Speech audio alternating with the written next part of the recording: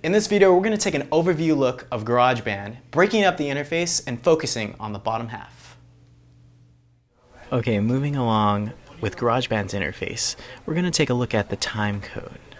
Now, that's more focused over here on the LCD screen on the bottom in the middle of GarageBand right here. And there's actually a couple different ways we can look at time within a musical composition.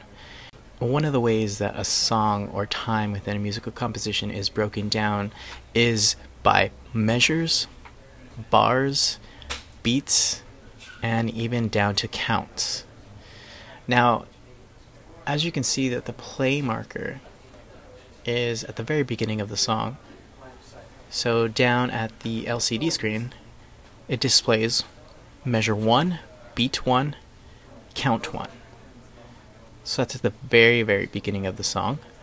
And if we were to, let's just go ahead and grab the play marker and drag it over somewhere right about here. And we take a look at the LCD display again. Now it says measures 7, beat 1, count 1. So wherever the play marker is at within the song, that is what the LCD displays. Okay, let's go ahead and play the play button. And as you can see, the numbers are climbing up as the play marker moves along within the song.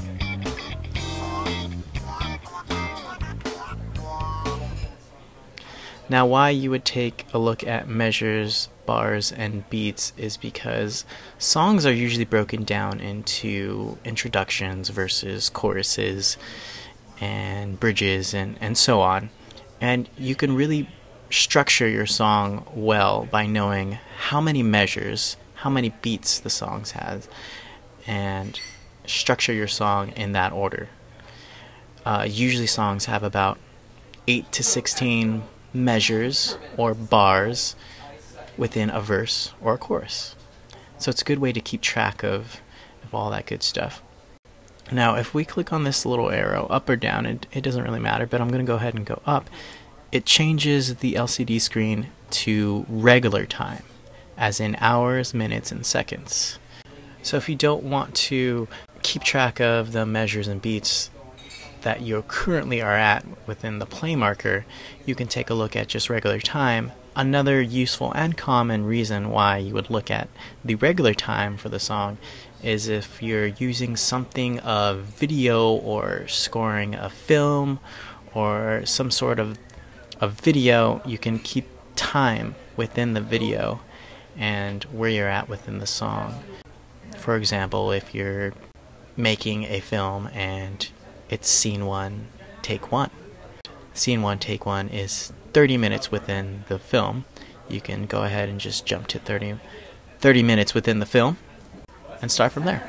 Alright, let's go ahead and hit that up arrow one more time.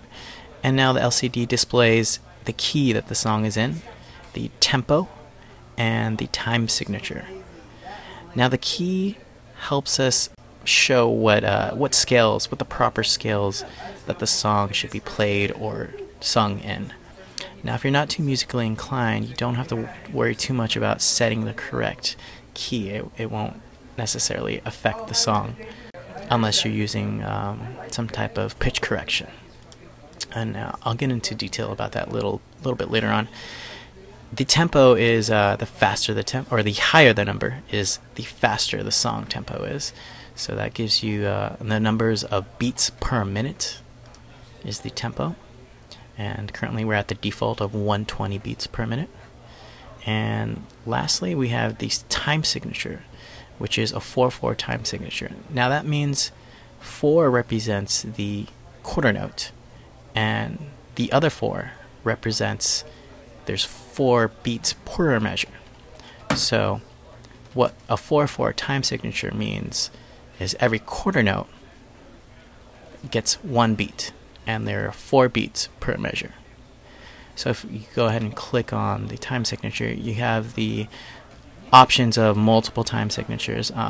The most common one is 4/4, so GarageBand does default 4/4.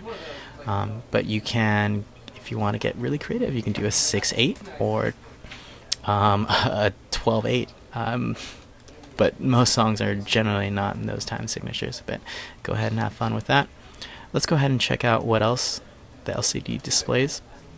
This is one of my favorites, is a built-in tuner. So you can tune your guitar. You can sing. You can literally sing into your microphone and see what note you're hitting. So that's a real useful tool that you can toggle between. And click that one more time, and that brings us back to measures. So that's about it for the LCD screen. So please remember to rate, comment, and subscribe. And if you have any requests, please send them to requests@mahalo.com.